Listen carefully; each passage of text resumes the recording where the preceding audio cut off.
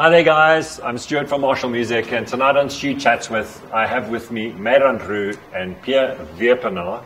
That's good enough. Off, as he's called in Texas, Pierre Wepener. Pierre Wepener. He's been spending a lot of time in the States. So, yeah, Wepener. Wepener? Yeah. Wepener in Afrikaans, you know. Thank you for having us. Joining us. Thank you. Meyrand is a fantastic singer, blues artist, singer-songwriter, you name it. He can do it all. You're very good. Thank you. And he doesn't want to admit this because maybe you're a bit too humble, but you were in the first season of The Voice. Yes. Which we may or may not talk about during this interview. Yes. It was a great experience, but to the future. Right. Smash a like and share this video and you will win a set of Dean Markley strings. If you can prove it, I will give these to you. They're worth $200, so do it. Share it and like. Do it so we can get one too. We need it too. Thanks for having us, Yeah, Stu. pleasure, man. Pleasure. Let's talk. I always kind of want to get a bit of a background with my guests. Where did you guys get into music, and then how did you guys meet? Well, we are two rednecks from Harties. We're Damdijkers and Brits area. He's from Brits. Yeah, you know, upside. I'm sorry, ashamed to say it. Brits represent. But we met Northwest side. Me and Pierre met when I think I was 14 years old. And I was walking down the street and I heard him playing guitar. Garage band. As loud as possible. Yeah. Everybody needs to know you've got a guitar and playing. And I hear this guy shouting at me from this loud noise coming from his garage. I won't mention the words that he shouted to me. Asking for a cigarette. And being 14 years old, I had a cigarette in my pocket. Of course I did. Because there was not much to do back then. Yeah. And we've shared that journey now for the last 20 years. 22. Giving your age away now. No, I'm young. I'm 21 plus that. Yeah. So we've been mates for 20 years, playing together, growing up. I taught him how to play music. Though. Yeah, he taught me. I taught him how to play guitar. Ropes. Yeah. Okay. Pierre was the first guy to actually buy my first set of harmonicas. Okay. I remember him coming into the tattoo shop. He said, "I got a present for you. Here you go." He said, "You got to learn how to play these." I'm like, "What is it?" He said, "You put it in your mouth." You go, massive paperweight. Yeah, and then it started from there. Put it in your mouth and suck it. Put it in your mouth and suck it, and blow too. But it was good. And yeah, I remember also back in the day when you just got a pedal. It was a Zoom 303 pedal. 505. I think I was the first the guy. 505 was way better than the 303. I think I was the first guy in town to get one. Yeah. And I was like the local pedal slut. Can we borrow it for a day or two? But it ran between the friends because I stole it for like, didn't you borrow my pedal? Like, nah, what pedal again? And then the other friend come, and he's like, no, can I borrow that pedal? Yeah, sure. Then when I go back to him, it's the same thing. Nah, I don't know what pedal. Eventually the circle. Pierre, I lived in a house in Melville. As well. Yeah. 10 years later. And in this house, this guy brings out this new pedal. My name's on the back of the pedal, but it was destroyed. It actually still works. So it's been through every single garage in Joburg. Yeah. It went through all the garages and homes of teenage boys practicing their Nirvana and Metallica riffs. Yeah. And I got it back, but it worked actually. It still works. Piece of paper that you have to stick underneath the one pedal so it works. Yeah. Busted gear. I hope you're still not using it. No. Now clean. No more pedals. I have one or two pedals that I use. Okay. Old school analogs. Well, we'll talk gear later. Okay, cool. Talk gear later, yeah. So now, what happened with, shortly after you guys were jamming, and when was The Voice? The first season, I think it was 2016 or 2017, okay. I'm not sure.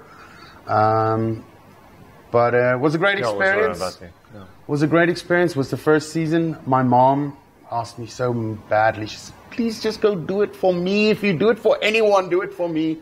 And I did it for my mom. She went with. She had her 30 Seconds of Fame on TV. Hello, Ma.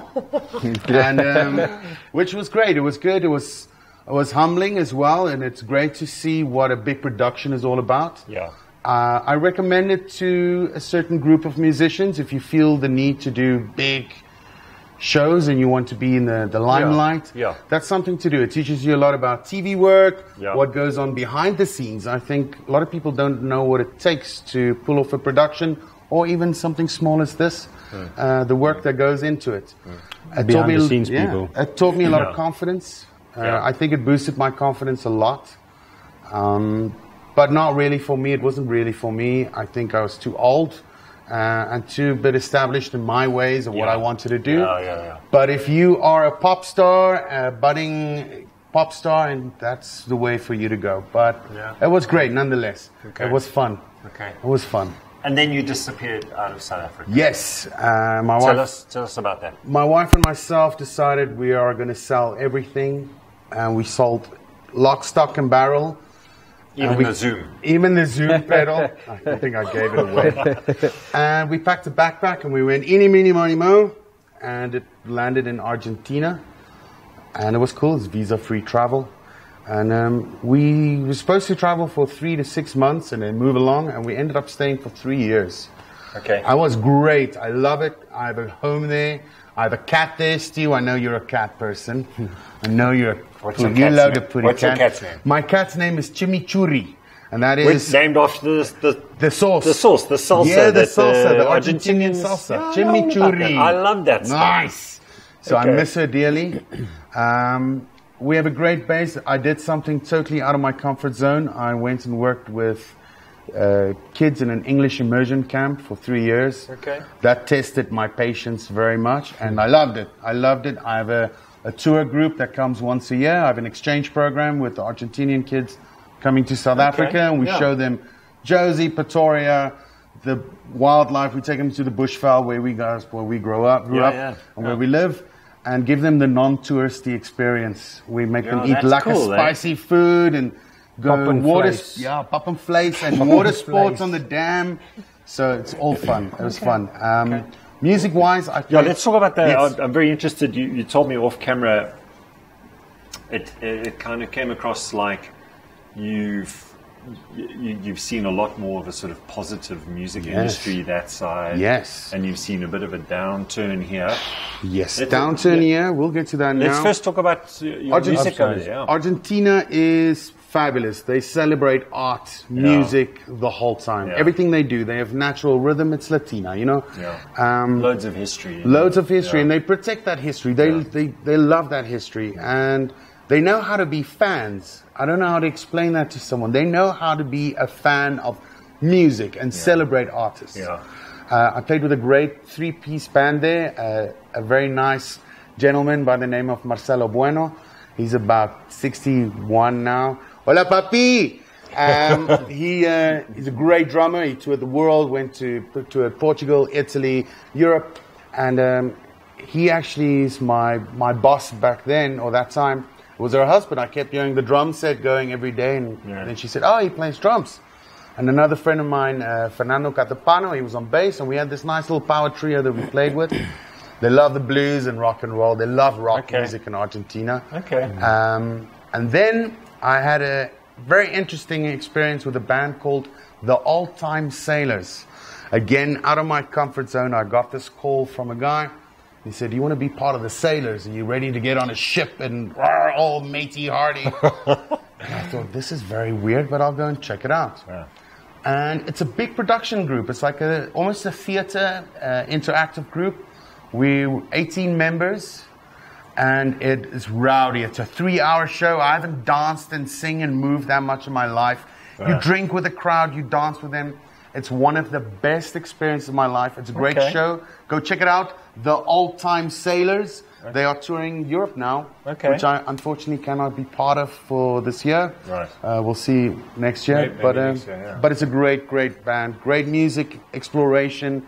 And like I said, the Argentinians, they know how to be fans. Something that South Africa needs to learn. Yeah, I think in general, South African audiences are very reserved. And I don't think we're reserved. We're Some wild people. We Africans. We're South Africans. We party like rock stars. But I think we need to learn how to celebrate musicians. And that means you guys need to come to the shows. Yes. Come to live shows. Yes. Buy a guitar. Buy a guitar. Buy a drum Get kit. Marshall. So, yeah, the state of affairs of the South African industry, music-wise, is sad. I've been back for the last 2 months. You've been back a month. Month and a week. We've played some gigs, which is nice, but we have to go work hard for it. We have to go find it. The days are gone where people pick up the phone and book you. But it's sad. I think there's a lot of musicians that are busy starving that won't admit it.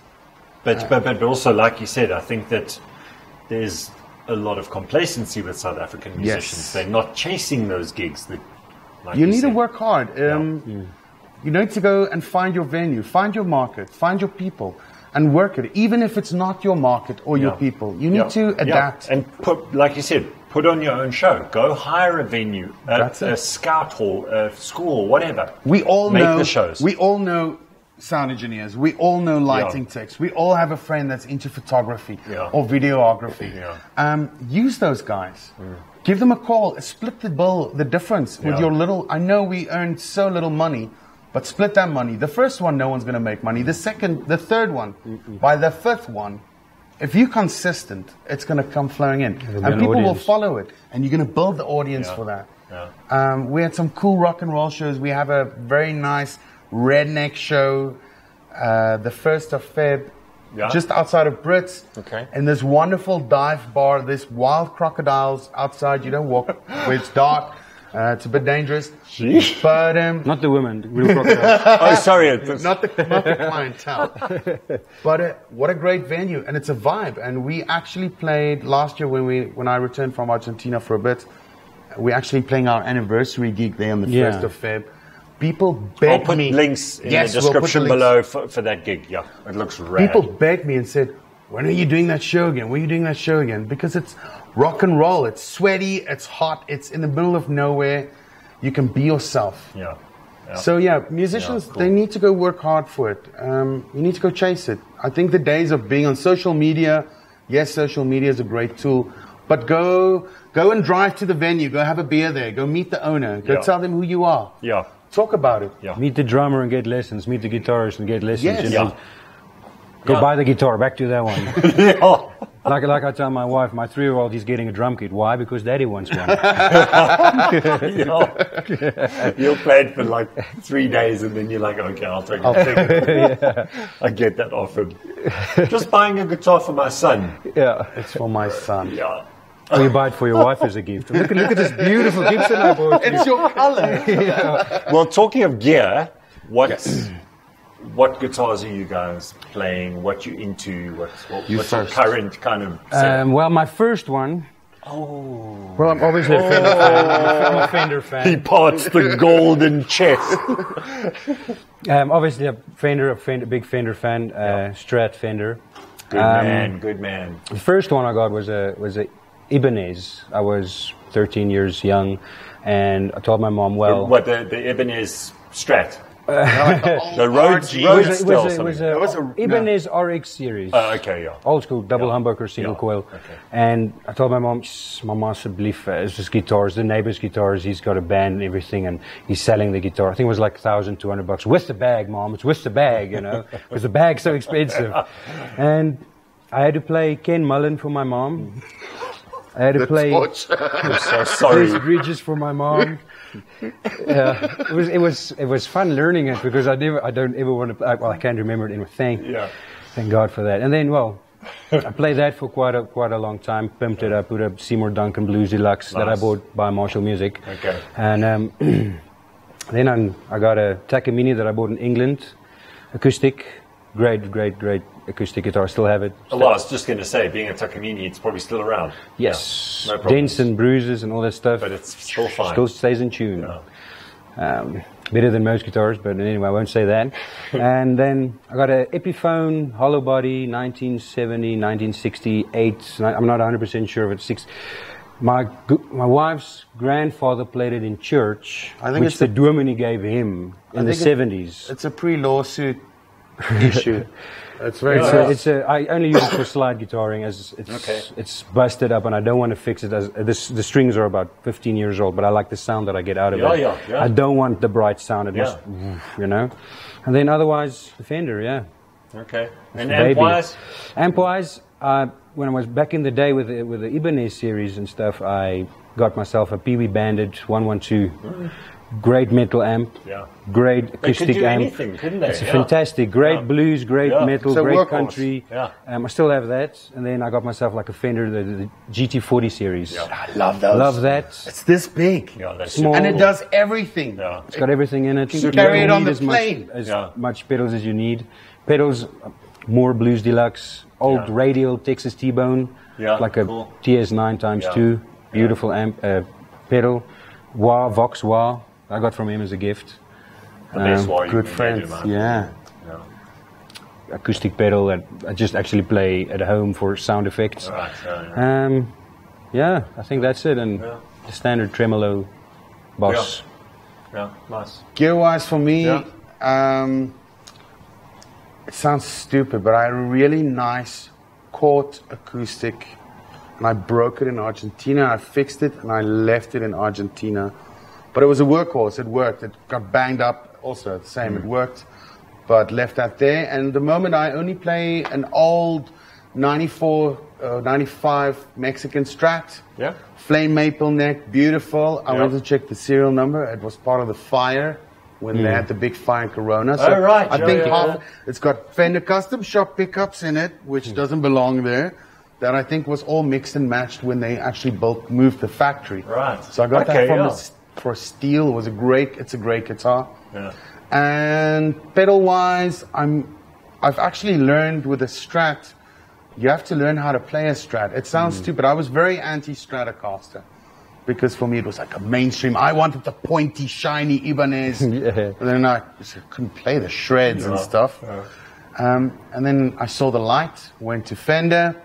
I got this Fender, and I actually had to learn how to play the guitar from scratch. It works. It taunts you. Yeah, you've got to fight it. It doesn't give you. You've got to get the notes out of it. That's it. Yeah.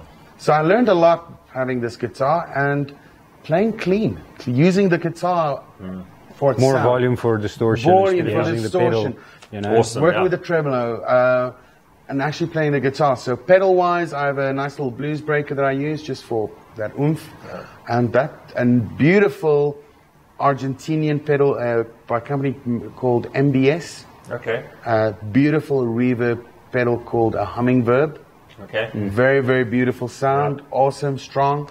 And that's it. If I cannot carry it through customs at the airport, that means I don't need it.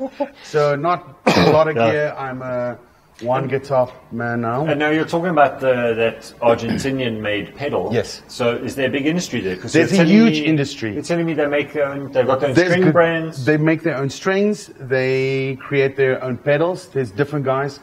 Luthiers. I mean, Must be loads, eh? loads and wonderful people, wonderful artists, not mainstream, and it's hobbyists as well. Some are proper up their guitar luthiers, but even the small guys, they sell a guitar 2 or 3. Even in the small towns, like you have your small town out of the big city, they support him. They'd rather support that guy Yeah, that's okay. than ordinary guitar brands, which is great. Yeah. No, there's a big industry for that. Awesome, yeah. And now tell me, well, what's happening next with you guys? What's happening now? How long are you here for now? We are here for Another month and a week. a month and a week. Then we're off to Texas. What's happening there? We're gonna go play there. Luckily, Pierre, he's dragging me along to go with him. He's been in the last season, so he's gonna take me back with him there. Tell about your stuff. You played there with interesting people. Texas is grand. Whereabouts are you staying in there? A small town called Floydada, northwest Texas. I showed him on Google Maps. Everything around us is there's a town. Nothing. If you zoom in, it's still that big, you know.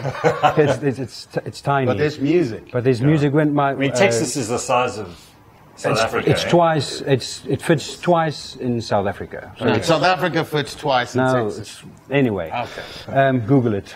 We play music, we're not geography. No. So when I got out with the boss that I worked there for, his son, and he took me out for some live music. What's a country band plays there? Upright bass, really good. And before that, there was this guy played. His name was Dan Patterson, and good songwriting. His music's played over 16 countries. He's got some top 40s around the world. What's up, Dan?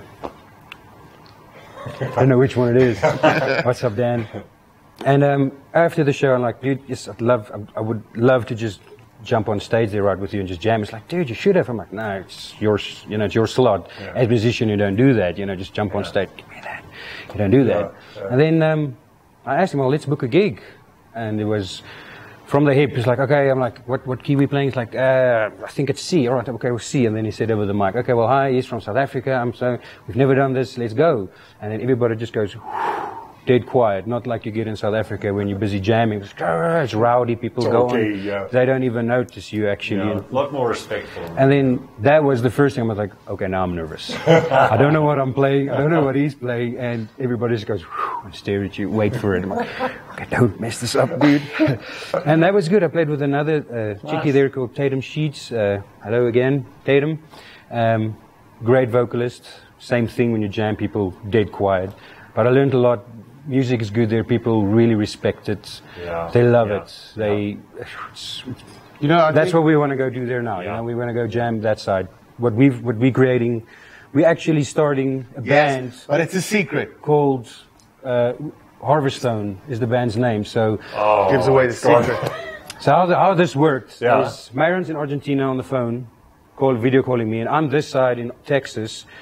And we're like, oh, well, dude, this is this so-and-so. And he's like, well, let's try this. And then he writes a song, I write a song, I write a guitar piece, he writes a guitar piece. Then we video call each other and play We basically wrote a 12-track album over the phone for each other in the course of a year. And then we phoned South Africa and we started sending the music back to the South African musos, that actually plays the instruments. To play it. And we're coming back, we're landing here this time. We've got a couple of gigs. This, you guys need to rehearse learn this, and when we get back, quick rehearsal, we play. And it worked. So in theory, we created this band over 3 continents, if I can put it that way. That is super cool. So Harvest technology. Don't we love the internet? Yes. Thank you for the internet. But we said to each other, let's keep it and we'll launch it in the States as a American band, because we have it's not just the two of us. We're going to collect a bass player or a full band. It's just better to do it that way anyway, isn't it? Yeah, people know us. People don't know me or him by that name here, and it's pointless. So ons speel maar onder ons eie name en ons rock and roll it. Shoot uit die hip uit, jy weet. Awesome. But interesting times ahead. So nervous. What a day to be alive. Yeah. And now, so what about your work visas and all that stuff? It's getting sorted. It's sorted. It's there. It's there. It's there. Mine's in the bank as I've been there last year. in the bank. I'm waiting for mine. If you know anyone at the American consulate, please. Be nice to us. We just rock and roll. That's all we want to do. No, it's going to be a trip, We're looking forward to it. It's different, it's strange, it's long. Coming back December, so it's a long year. Yeah. It's big. A lot of work. People don't realize that a band or an artist don't need to leave their state.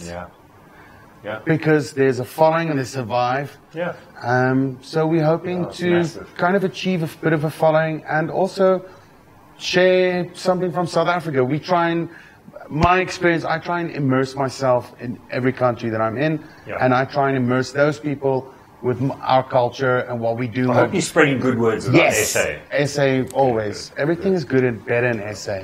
And now, in closing, so I kind of ask this to most of my guests, is for youngsters trying to get into music or become successful songwriters, whatever, what is your advice to them?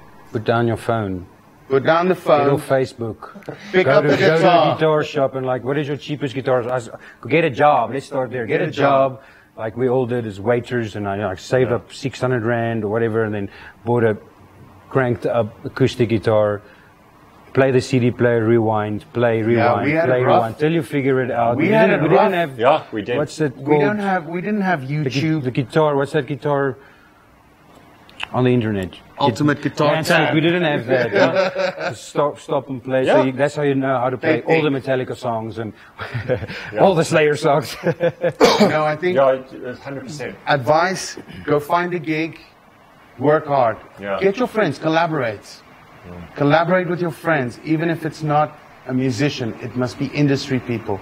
Go hang out. Like I said, go drink the beer at the bar, go meet the owner, go tell them about yourself. And don't be shy. Don't be afraid to put yourself out there.